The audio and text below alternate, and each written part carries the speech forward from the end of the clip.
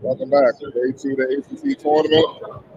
The host Cardell Dudley, and in the first contest, number 9 Florida State defeats number 8 Virginia Tech 86-67. But before we get into what went down and how all that unfolded, I'm gonna need all of you to get over to the best soul food restaurant in the DMV, to me in the whole country.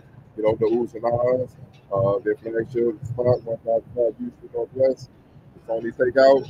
If you want to dine in or also have a takeout option, get over to their spot at 5933 Georgia Avenue, Washington, D.C. Tell them I sent you. Oohs and Ahs, best soul food restaurant in the entire DMV.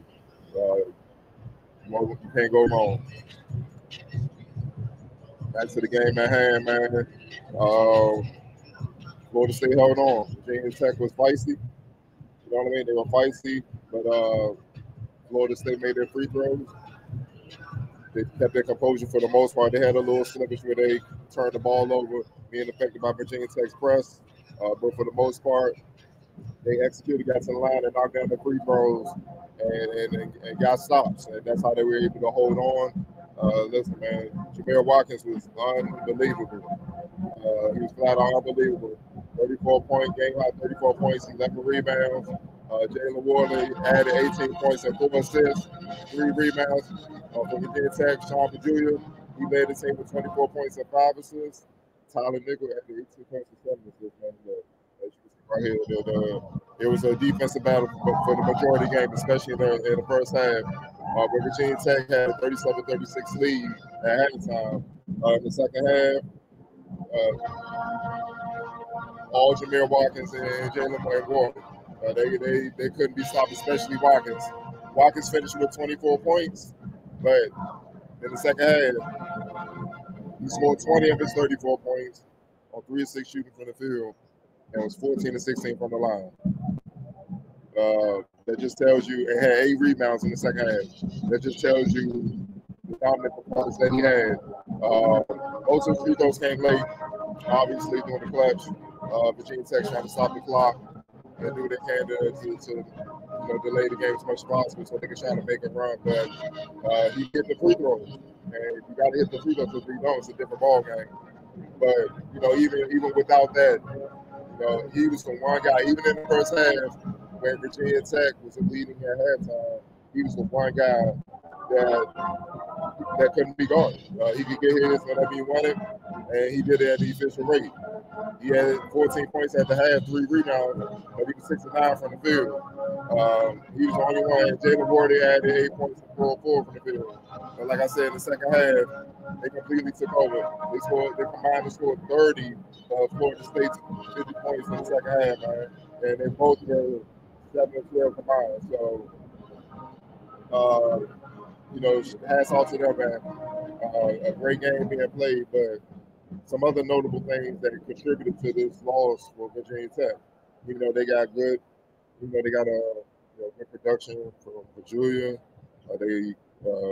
Collins, Tyler Nickel. What more can you say, man?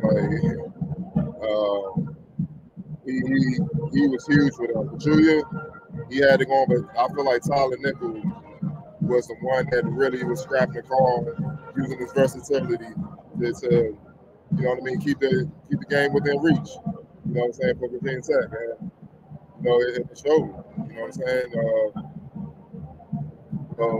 Look, man, he was a monster, and his threes, 18 points, 7 rebounds, but out of that 18, 13 came in the second half when they needed the most, on 5 or 7 shooting from the field, 2 or 3 from deep to go along with 4 rebounds. He was huge, man. But it's a team game, and here's some team stats where you can kind of understand why Florida State was able to hold on.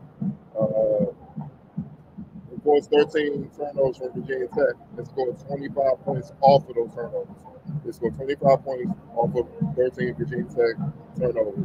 They out-rebounded Virginia Tech, 34-25. Won the second chance points battle, 13-10. They scored more points in the paint, which tells you about what I said about Watkins. They couldn't keep him in front of him, along with Warley and pretty much Spears had the 10 points as well. But they outscored Virginia Tech in the paint, 48-32. Fast every points. They won at 18-14. They pretty much won every major statistical category on top of the stellar play from their backcourt with Jalen Warley and Jameer Watkins, man. So, just a well-played game for Florida State, man. They deserve to win. And the reward is they move on to play top seed North Carolina tomorrow at noon. Thank you guys for joining me. I will be here all day, give you recaps of the games of each and every game. See you guys soon. Follow Finance Magazine on Twitter for updates of every game throughout the game. See you guys later.